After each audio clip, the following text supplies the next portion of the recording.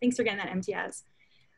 Okay, so we were talking about these outcomes. So the way we get there is through the 3 steps on the side, which is auditing and cleaning out your tags, connecting and synthesizing those tags to connect the dots with your team, and then educating your team on usage and just maintenance.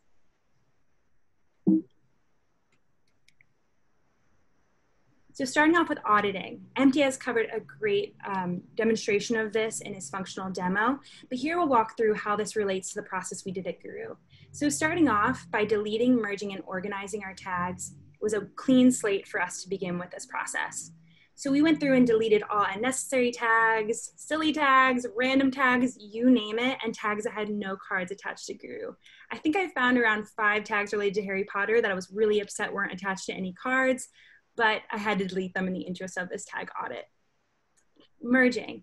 We talked about merging in a way to reduce those duplications that may be confusing your authors as you're creating cards and as they continue to come up as suggested results. So merging solidifies that and creates one tag that you can use moving forward. And organize. So organizing in tag categories is a way to think about your tags in folders that not only serve in this organizational function, but when you use the tag filter, actually appears a header above those tags in that. So that really lends a really awesome guide for users who might be curious about what tags to use. If they see a tag under a header that makes sense, maybe to their team or for that feature, they'll tend to use that tag more often. And the way we organize our tag categories can differ from team to team and depending on your preference. We actually did ours based on our organization chart and also our teams. So I've heard a few of you mention that you also do this in the Guru community when we prompted our questions. So this really works super well if you have a large organization or just multiple teams in Guru, and helps you create and bucket those tags depending on teams who are going to be creating them and using those tags on a very specific and everyday basis. So when using a CX team tag, for instance, this type of category, you can think of your FAQs, slide decks, best practices, and trainings all going under CX team tags. And once that is going in an order, you'll be able to maybe hand that over to a CX champ to help you manage and maintain those tags to make sure they're running effectively. We also implemented something called Guru HQ All Teams tag, which you might be curious about. This just includes all of those tags that might not necessarily fit into a certain team. So thinking about features, spans, different collections of different teams, plans, and things like that that live in a space that is ubiquitous for everybody to find. You can also use categories for asset types and knowledge types like industry and things like that work really well if you're, let's say, just working with your support team in Guru or a few teams in Guru that are able to bucket that out really nicely. And the goal of this process was to clear out the right side of tags which have no tag categories attached to them and just try to get them all into categories that can then prompt us for our next steps. And it's a really good feeling, if I can vouch for it. Great. So now we're moving on to connecting your tags. So this is the phase where we're going to be brainstorming new tags with your team and getting some other experts involved with you as well, if you have that available to you. So this is a great time to speak with your collection owners and subject matter experts about what tags are they using? How do they search? What tags are most important to their workflow? What are we missing? And to reflect our knowledge structure, what does our board structure look like? And is there any way that we can maybe connect this with tags even better? So I've seen teams facilitate this through surveys with their teams, one-on-one interactions, or kind of handing the baton over to that knowledge manager or collection owner to facilitate this with that team. So if you still are kind of curious about this process, I linked a card here that goes through just this in more detail and also provides a tag worksheet that serves as a good brain dumping spot if you don't want to kind of create cards and tags willy-nilly before putting them in Tag Manager. Feel free to use this worksheet as kind of your drawing board. Great. So now that we have our tags figured out, we're going to go through the tag re-tag process. So after I actually worked with teams on product, marketing, sales, and CX for the following step, it was time to get to work in retagging.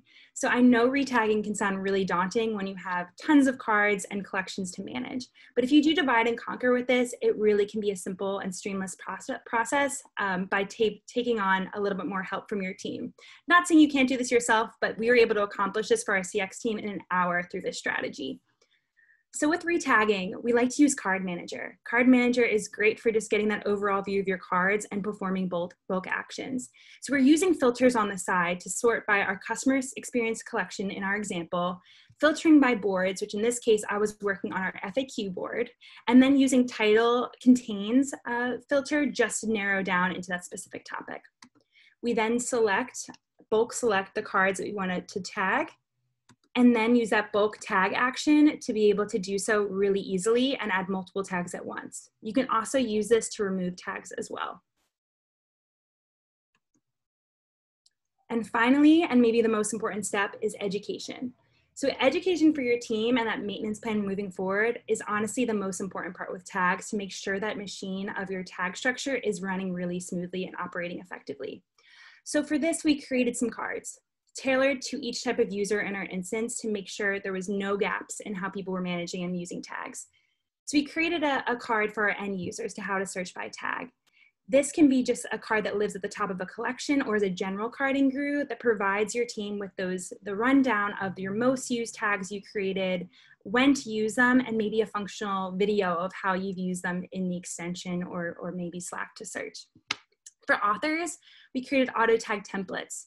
So that's streamlined that card creation process and made it really simple for authors to know which tags to use and which tags to add. To fit the use case of not all templates will be able to feature all the tags we would like, we created the header, which I featured here on this slide, to remind authors to please tag using these features, which has been really good to seal those gaps when we can't auto tag everything.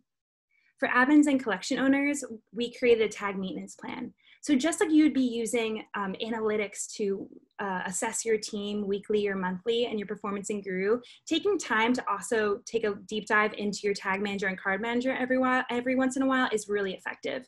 So here we use Tag Manager. Once we clean that out on the right-hand side, you can use it as a crowdsource to see what tags are being created without tag categories by your team. And that can be a great coaching moment to remind that team member about different tags you have at your disposal, or find ways to merge those tags, delete any duplicates, and then also maybe come up with new tags that you didn't think of on your own. In addition, we've had teams do a tagathon. So tagathons, and we have a lot of teams also who do GRU barbecues, they call them, which is where they sit and either have pizza and food and they get together and manage GRU and do some of this maintenance work. And that makes it really fun and again, brings a lot more team members on board. And just a tip, if you weren't already familiar, in Card Manager, there is a saved filter that is pre-populated for you called untagged. So you can use this filter to surface any cards that are untagged in your instance. And what I like to do here is to also combine this with a date range so I can see what cards have been created in the last 30 days without a tag. Great. All right. So I just went through a mega story of how we retagged our GRU instance in GRU, and I'm sure you have a lot of questions and maybe a little bit more deeper insights that you would like to gather. We put together this card, so there's no question marks here. So it's how to build the tag structure with anecdotes to how we did it at GRU, a lot of best practices, a lot of tips, and running through the whole process with some samples and more. So feel free to check this out at any time. You can access it through this link, and we'll follow up with it after our demo today. But I also wanted to show you guys just a little sneak peek of how our tags look in GRU. So if everyone can see my extension, if I use a support use case, I actually did this with my team when I was training them, just showed how easy it was. So I selected FAQ. With the framing tactic that MTS showed, I actually created them for feature. So this helps if your users aren't familiar with the feature tags quite yet. It creates a nice scrolling capability under GRU HQ All Team Tags. It also comes up the same way if, let's say, you just search for the feature as well. So this helps us stay super organized. And then you can layer more cards on from there. So with tags, it's also great to layer with keywords. So for instance, I would probably layer with one more keyword there. For marketing, our champs on the marketing team have done a great job with doing this for our blogs. So we have a master tag that's going to accumulate on all of our templates for our blogs, and then we narrow down by specific topic. So this works really well because then our team can layer on by use case, if let's say the sales team is looking for a specific use case, blog post to write about, and so on and so forth. So this has been really effective for us and so far has helped us with pulling that knowledge in GRU. And with that, I wish you all the best of luck with tagging, and I'm going to pass it along back to MTS, who's going to talk about change of behavior and then open up our discussion. Awesome. Thank you so much for that, Maria. And I hope that everyone was able to kind of pick up on a thread there, and that thread being that you're not alone when it comes to tagging, that you can and definitely should pick up the collection champs or authors that are very much on board with what's happening in Guru and use them. And Maria said she started off by saying she's on the Knowledge Council, right? And so that can be a really cool thing to kind of shape up as well. And we're happy to help with that too. But for something that I actually took yesterday from another webinar with the Chief Learning Officer from NASA was something that I had to steal and put into this presentation because I don't know, I just loved it. And I felt like it made a lot of sense for what we're trying to talk about when it comes to getting behavior change with tagging for you. And one of the things that this woman said was to have a clear vision for tags. So make sure that that is something that you're spelling out to someone. And if you're making a card on instructions, then maybe that can be, you can use this structure. Hey, here's the vision. Then you want to teach the team the actual skills and habits, right? We can't expect them to do anything if they don't have the skills. Third is think about incentives for the team to use them. And that can look different or wide, but maybe there's some cool creative ways to do that. And then provide your team with resources, right? Like Maria just mentioned that Guru Public card, which is just amazing. Please, please, please check that out when you get the deck. And that can be a starting point for you to kind of kickstart what behavior change you want to have happen. And then finally, have an action plan for you in a way that says, hey, I'm doing this so that it can serve your best interest to improve search functionality for our team, make your life easier. And then also one for them, and be explicit on what you want them to do. And that can look different, again, team by team, org by org. So a couple of takeaways and ideas that we want to share.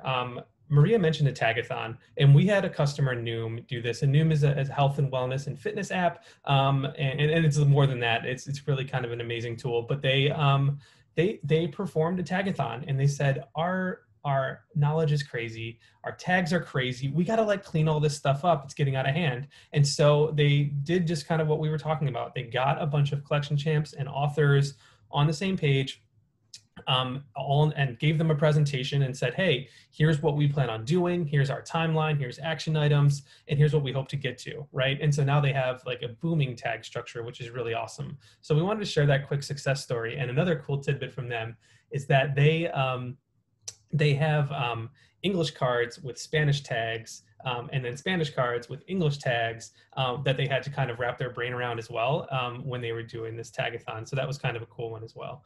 So we just wanted to shout them out as someone who did something really great with tags.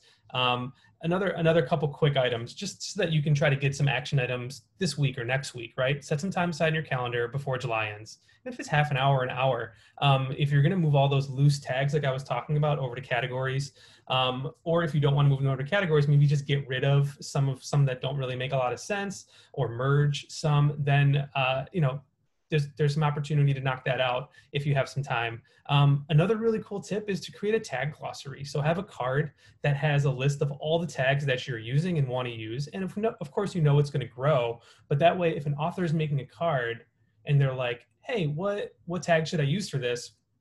They can reference the tag glossary to be like, oh, something already exists here. And that might prevent them from making a duplicate tag, and then make your life a lot easier when you have to maintain the tag from the tag manager.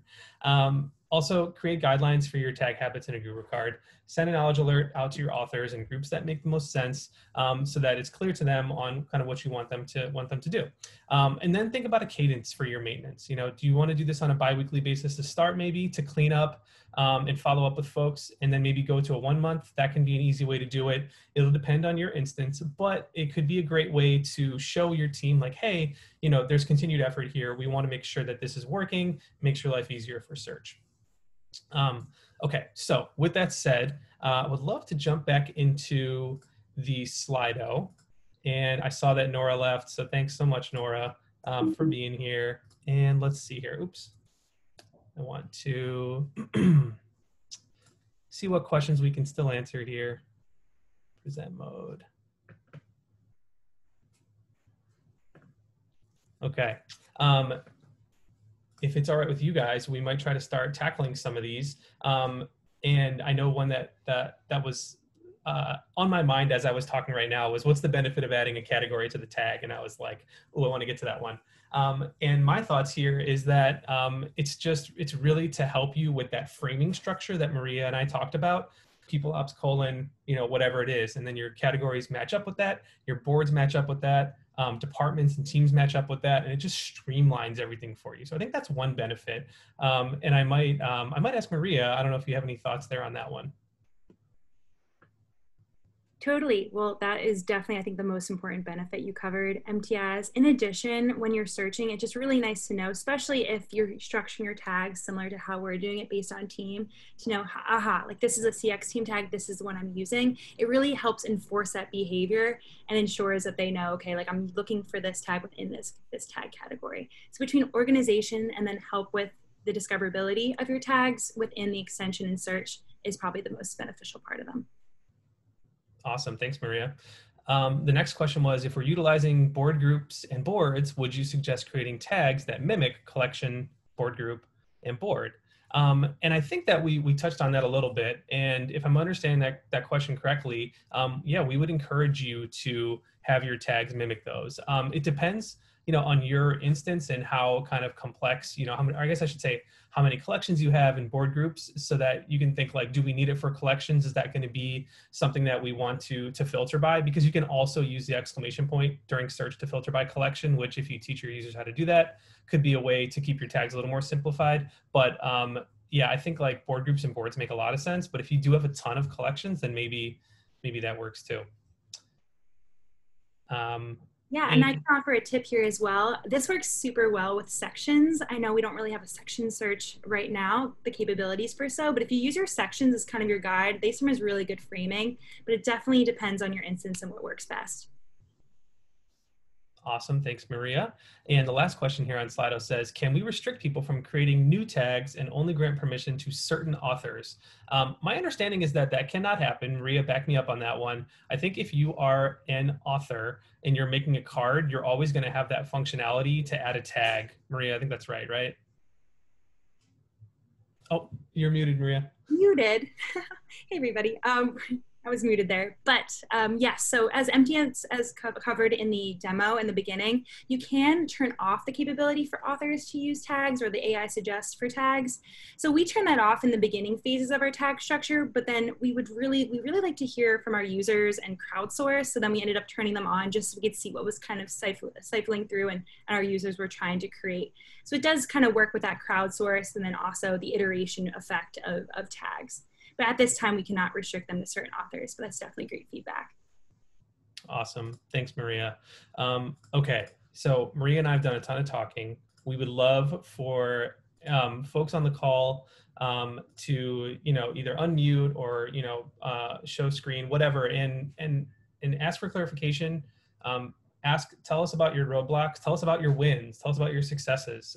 We want to make sure we give a couple minutes to let those questions get out there in the world.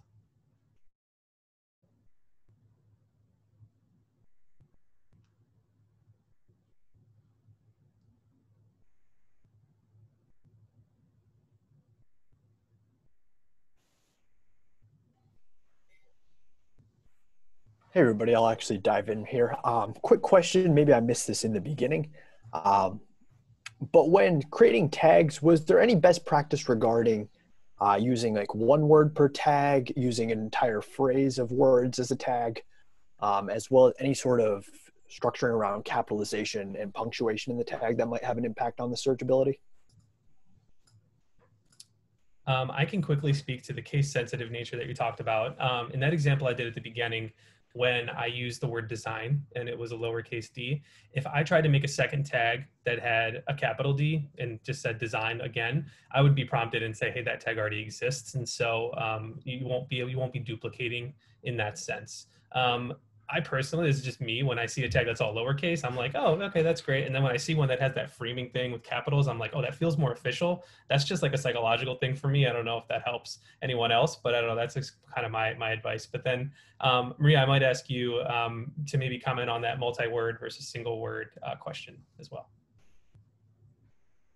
Totally, that's a great question. So as for actual search, shouldn't truly matter too much if you're using, for instance, one word or two words or three words in a phrase. I would say if you're using that framing effect that we presented, which allows you to kind of scroll and comb through like a feature tag, for instance, that will actually approach the tags by pulling up if you type feature or if you type that feature specific name. The only thing that would throw it off is that the character. So just ensuring that you know how to properly use those and avoid, because sometimes that might throw users off. In terms of combining words, I think this question lends really well into, let's say, when you're going through that phase of merging duplications, sometimes people, by their nature of their search, make one word into two, and just the nature of how we speak and how we search.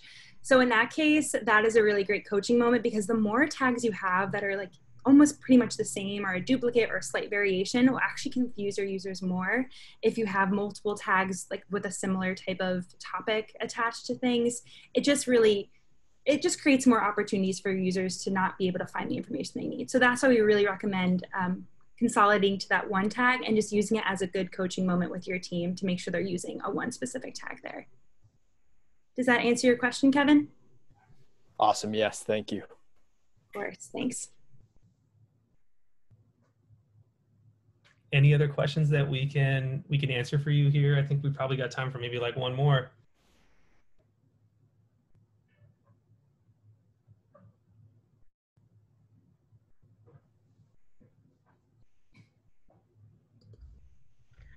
Hi, this is Veronica. I do have a quick question. If in the search, right, if you had created like a bucket for like support and then you had tags within that bucket, if one of our users was to search and they only use the tag, but they didn't include the bucket, are they still able to find it, or they have to put the bucket in the search and then the tag? Are you speaking to like that framing bucket, Veronica, or the tag category as being the bucket? Like the tag categories. Gotcha. Like from the example, I think we had like CX support and there was like sales and the guru like all HQ from the beginning. Yep, exactly. So if you just search that keyword, they'll actually be able to see that it's a support tag based on that tag category will populate at the top. So the folder system kind of goes to play there too. Oh, okay. So they won't have to use the tag category and search it all, but it just is a nice indicator to be like, yes, this is the tag I need to use. It helps with that workflow. Awesome. Thank you. You're welcome. Great question. Awesome. Well, everyone, it's 2:44 and our session is here slated to end in just 1 minute. Quick reminders, if you haven't already joined the community, and let me go back up to my event slide here. And if you want to check out the Remoticon event happening tomorrow, here with the Gathering, I'm sorry, Remoticon event happening tomorrow with Joe Gaspard from Yex, and then ongoing events, Guru the Gathering, July 24th, and then our deep dive next month. I think Chris was so generous to put them into the Slack channel, or sorry, into the Zoom chat rather, and so I'm really grateful for that. And everyone, thanks so much for coming. We'll re-record that first part because I forgot, so I'll redo my part and edit it in, so you'll have the whole thing. We'll put it into a public card and put it into the community and in a follow-up email for everyone. So thanks for your questions. Thanks for your participation. We appreciate you guys so much, and I hope everyone has an amazing Wednesday. Take care.